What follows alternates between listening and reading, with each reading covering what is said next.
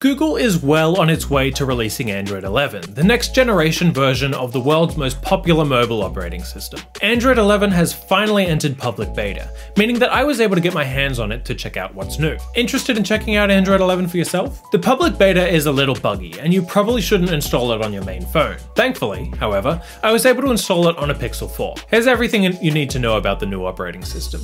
If you like this video, please subscribe to this channel and like the video. It really helps support my work, and I would appreciate that support.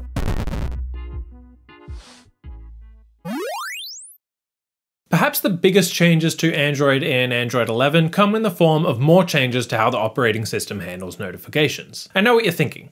More changes to notifications? But don't get frustrated yet. Pretty much all the tweaks to notifications in the Android 11 beta are helpful ones. For starters, Android 11 is changing the way that you chat, especially if you're a multi-platform chatter. In Android 11, notifications are grouped in new, more intuitive ways. Now, you'll get a section in the notification shade specifically for conversations, meaning that you can see your chat notifications at a glance. You can mark conversations as priority too, meaning that they'll get their own dedicated section in the lock screen. Perhaps even cooler is the fact that Google is bringing chat heads to Android 11. You might remember the chat bubbles that Facebook launched all the way back in 2013, and now, 7 years later, it's a concept that Google is adopting too. The effect of having chat bubbles for all chat apps on Android is that you can manage all of your chats in one interface, without having to bounce back and forth between different apps. We all communicate to different people in different ways, and chat heads on Android 11 means that you don't necessarily have to juggle between different services all the time. Of course, major chat platforms will have to support the feature,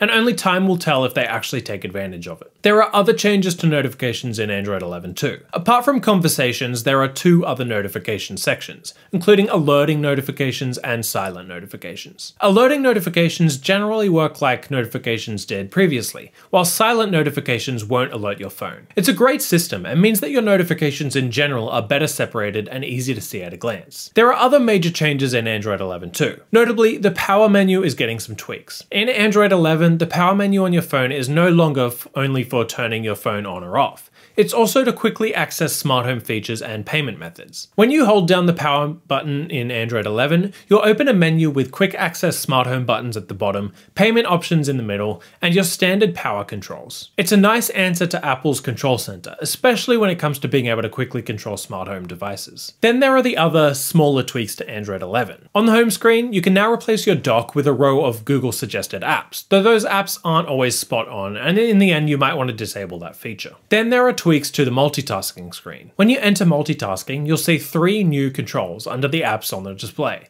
including a screenshot button, a select button, and a share button. The select button essentially highlights text within an app that can be quickly copied. It's an interesting feature, but it's hard to imagine that people will use it a lot. Permissions have gotten some tweaks in Android 11 too. In Android 11, you can now reset permissions for an app that you haven't used in a while, after which you'll be asked again for each permission that the app wants to use. Like Apple, Google has also added a one-time permission feature, which lets you grant specific permissions to an app once only. Those aren't all the tweaks in Android 11, but they are the biggest ones, and it will be interesting to see how Android 11 evolves over the beta process. The new operating system should be available to consumers sometime in the fall, alongside the new Pixel 5. Thanks so much for watching this video, and again, please subscribe to the channel and like the video if it was helpful to you. My name is Christian, and I'll see you next time.